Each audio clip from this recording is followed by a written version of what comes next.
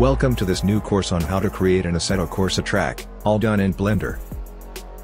In this course, various topics will be covered such as satellite map extraction, texture paint with Blender, vegetation and much more.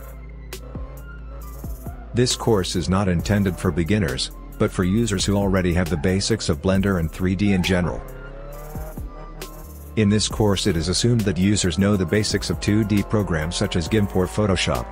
That they know the basics of Blender and the Assetto Corsa editor.